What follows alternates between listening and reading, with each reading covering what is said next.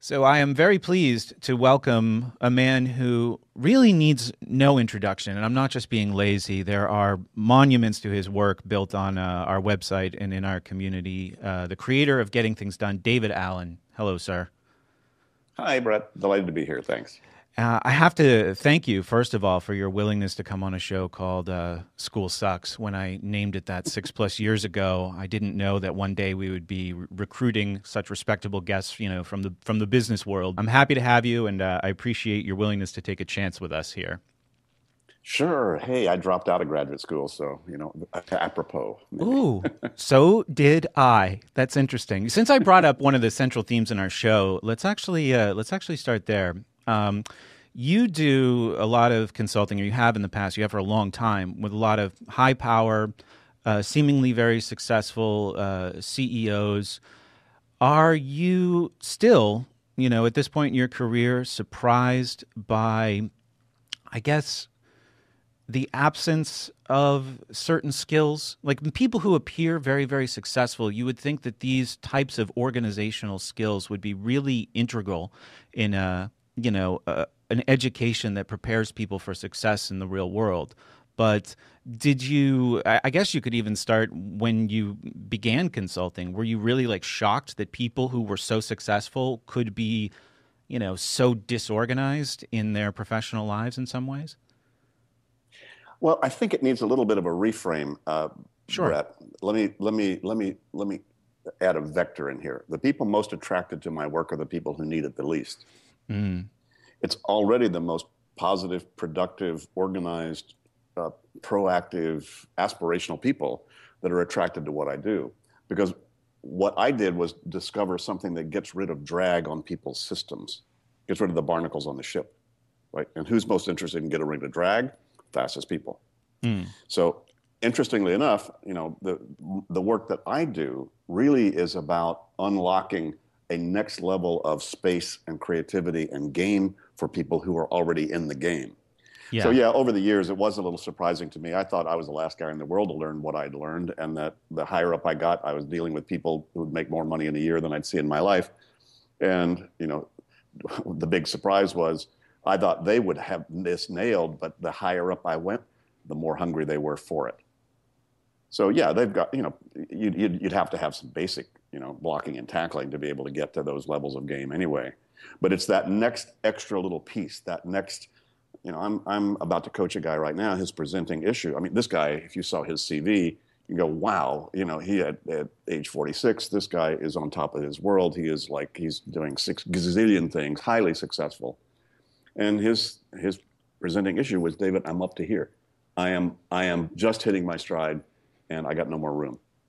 And that's what I'm sort of supplying to him. So this is a pretty elegant and pretty sophisticated approach that I actually uncovered for myself first, and then I turned around and it worked with other people. So anybody who's totally out of control and disorganized is not even probably doesn't even think they need what I do. Mm. They're not even at that level of game yet. I'm Yeah. kind of like the I'm kind of like the crotchety old golf pro, you know, kind of way past his prime, and I'm running a little, driving range in Podunk somewhere, and some high powered player has their plane has to land, but they want to keep their swing, and so they're out there on this funky little driving range that I'm running, and I walk up and I go, I see a hitch in your swing.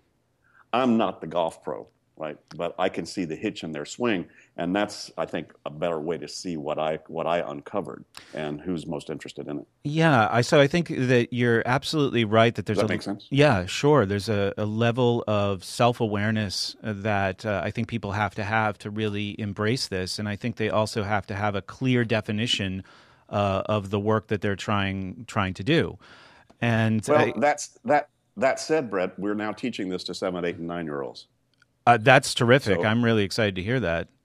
it's a basic methodology, but that we're not born doing, and it doesn't happen automatically. You actually have to put some cognitive horsepower to make this game work with the best practices I came up with. Not a lot, but it's not free. So you have to have enough interest or just be coached from day one. Here's Hmm. how you get things done. You define what done means and what doing looks like. And just that simple little algorithm itself is one most people aren't doing. So you can learn that. but again, it doesn't happen automatically. You weren't born and hop out of your mom and go, "Hey, mom, what exactly are we trying to accomplish, and what's the next step? Is that yours or mine?" But It's don't learned you? behavior. Yeah, don't Yeah. you think there's a really basic process that is innate, a kind of input, process, output that the mind wants to go through, like identification, integration, and action would be one way that I would Mhm. describe it. And I think that what was really so valuable for me about getting things done was having that process that I feel like is the impulse of the mind defined, to have it made explicit and then applied to my work. I think was the really helpful thing. And that being said, this would be review for a lot of my audience because we did a whole series on productivity in 2013. We did a review of it in January of this year, but there are definitely people who are listening or watching who are new to your work. I'm sure at this point you've developed a kind of GTD elevator speech. So, and, Sure. and I also know you have a new version of the book where you changed some of the language related to your 5 steps. So, could you just Correct. run through that really quickly for the people who might be unfamiliar?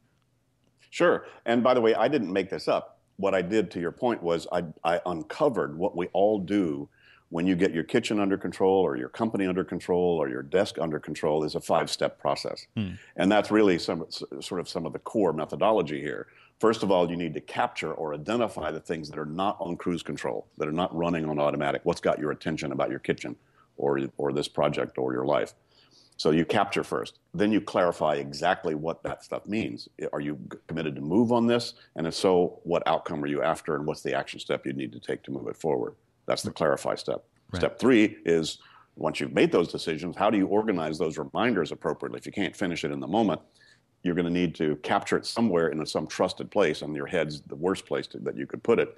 So, a lot of this is about building the external brain so that you have a trusted systematic process to keep hold of these commitments that you have, the work at hand, if you will, outcomes and actions that you need to take and are committed to do.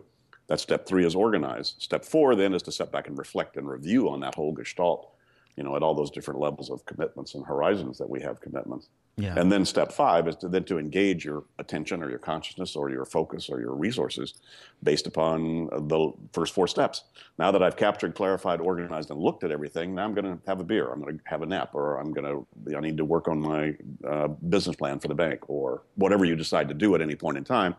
But going through those steps, if those are done appropriately, then you're coming from a place of trust, not hope. And that's really the game. The end game is really, actually, frankly, the big secret here is that getting things done is not so much about getting things done. It's really about getting appropriately engaged with all the aspects of your life so you're totally present with what you're doing, because that's the most productive state to be coming from.